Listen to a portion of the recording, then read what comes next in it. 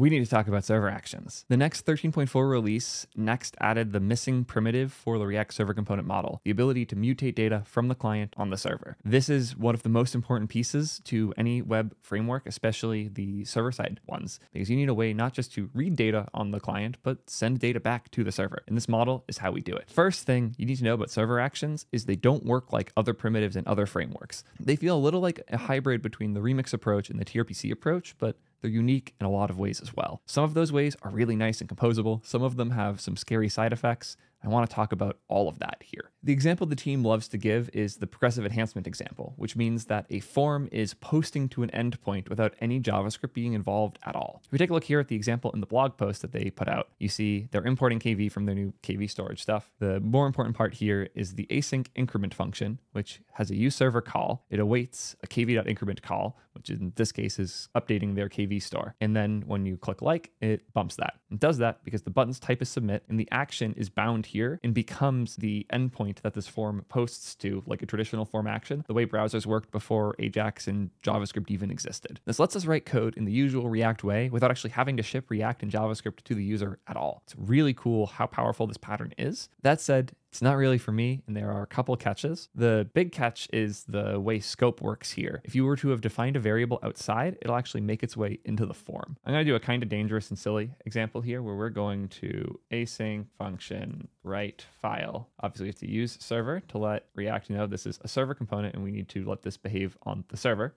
Const state is hello world, sure, path hello, fs.write file. This is a path, which is path.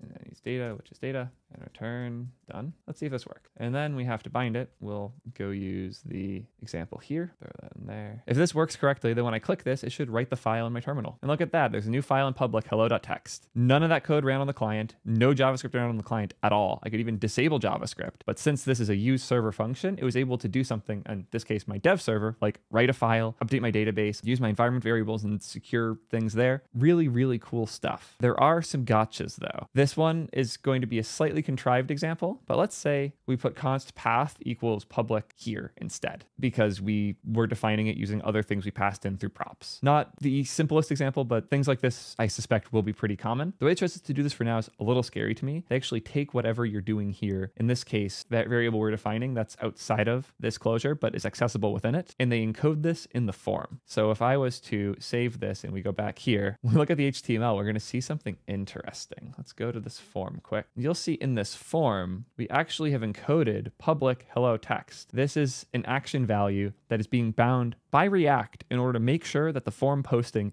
gets this data to that form. It's an interesting way of doing this. There's a couple other methods they could have chosen. The catch here is, let's say that this wasn't path, this was secret path. We didn't want the client to know where this file is being stored, or maybe it was a secret key or something like that. It's really scary that this gets encoded in the form in plain text right now. And even if it's encrypted, that data still gets sent to the user as HTML. My expectation would have been that all of the things this closure needs would have been rerun when the post happens, rather than encoded in the form and then only accessed through this specific created endpoint. It's a weird behavior, and it really does show how alpha this stuff is. I've had my own fun set of bugs, like headers and requests weren't accessible for a while, but most of that's been fixed. These are the edgy edge cases that kind of break my mental model, that scare me. The biggest thing that doesn't jive with me here is that it changes how I understood server components and how they worked before. Previously, when a server component returned something, that would go to the client in the sense that it was either going as HTML or mounting other components that would do their own things. But if it wasn't in a return, it didn't go to the user. And I feel like that model made a lot of sense to me. Where with this, there are things that go into that form that I didn't put there. I didn't say put secret path inside of this form. I just put a secret path variable here, used it here, and I passed this function to the form. But passing this function to the form does not make it clear to me that anything that was accessed outside of this is now also being made part of the form. The control flow here is what's scary to me, but the benefits of progressive enhancement in line when you have behaviors like a delete button, not having to write the exact input needed here, like path, string,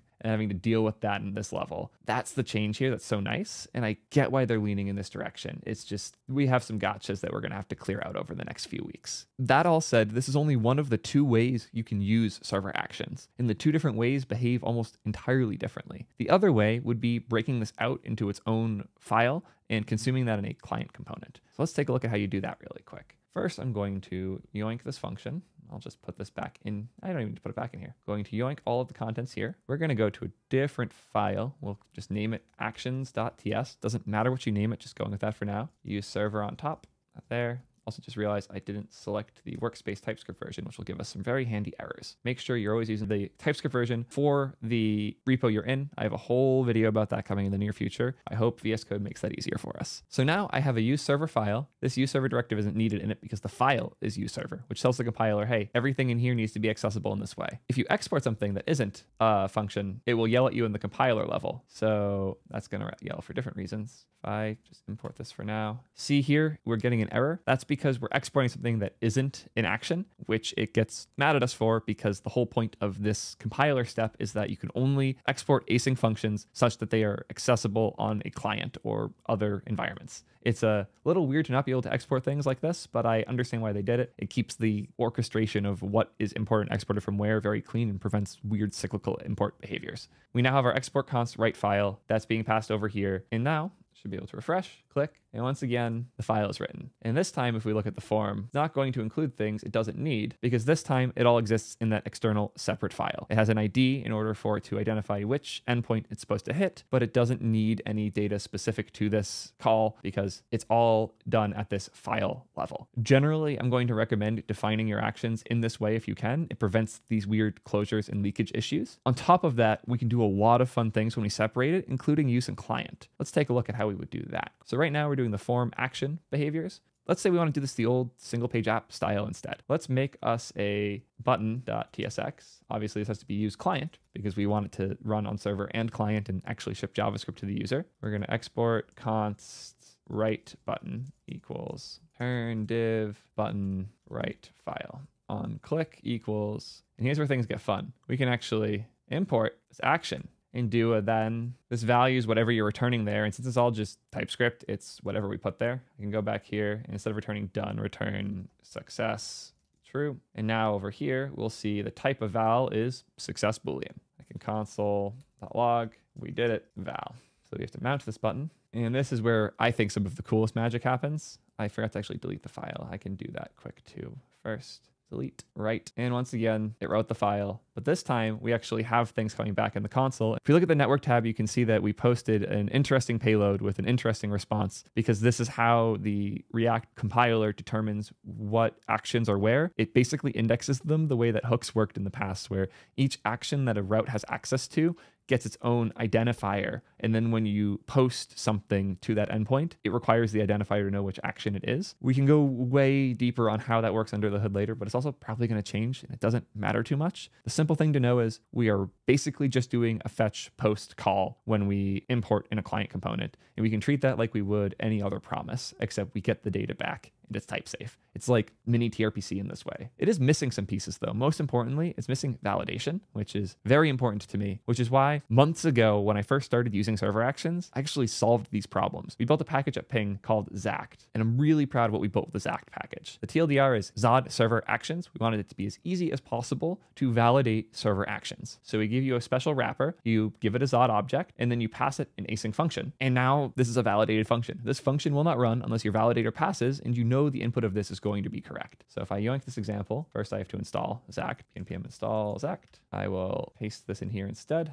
In here, we have a different action. This time it's named validated action, just a silly example. It will return a message. This also, again, runs on server, so none of this has to worry about scope leak or closures or any of that. You can write whatever in here. You can access secrets, do whatever you need. As long as you don't return it, the client will never see it. Really nice for keeping your application secure. So if I grab this, I change the action there. Validated action takes stuff in. We define that in the other file as you saw. Now we're going to go click the button and submit. Normally add an input and do things the React way, but I'm going to be lazy and do that. Hey, we're getting an error. What's that error? Huh. Let's take a look at it on the server. Oh, weird. You're not subscribed yet? Really? Come on. We're putting so much work into all these videos and y'all couldn't bother to subscribe. You're gonna hold up the whole video because you avoided clicking one button. Come on. So you see in the server action here, if the string isn't 6 characters, I throw this cheeky little error. So we can just go here and make this longer. We'll say longer string. Now, when I go and click write file, it'll be fine. And we get the message, hello, longer string, because that's what we returned there. Nice and simple, super cool that we're basically just doing TRPC without everything on the outside, just the inside function piece that you can import externally. It's weirdly convenient and really nice. This vaguely reminds me of the patterns I've seen in things like Next.fetch and Telefunc, where you can just export a function and then call it like a hook. That said, these ones are much nicer and feel more native to React. They're still very, very early, and I find helpers like what I built here almost necessary. We also have a dumb little hook I made, which is extraordinarily early, even more so than the rest of this. And I can yoink this example here, paste this here instead.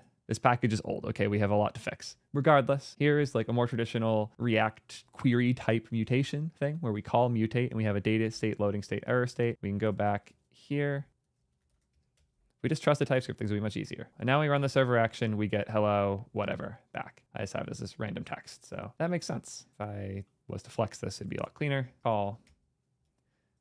Now I run the server action, we get a loading state, and we get the hello state right after. Nice, simple, easy, works just like React Query used to, but we get to take advantage of the new primitives. This is kind of a rejection of the progressive enhancement style that the earlier examples that Next put out showed us, but I don't think these primitives should be locked to people using forms. I have much more dynamic stuff in my applications, and I love using the primitives for that too. Again, they're still very early. We're still figuring out how to do things like auth in them, but I have a lot of hope that this pattern will be very scalable for many different types of applications. I know we're excitedly already starting to use it. I really appreciate y'all for waiting for my takes on this video, as well as to check out my package. Please take a look at Zach. We have it up on GitHub. It's one of the first open source packages we made at Ping. It's had like 50 stars before we started talking about it last week, and now it has almost 500. So if you want to start using server actions responsibly right now while sharing some of your mental model from React Query, this is one of the best ways to do it. I'm really proud of what we made here. Check it out if you haven't. Thank you guys as always. Peace, nerds.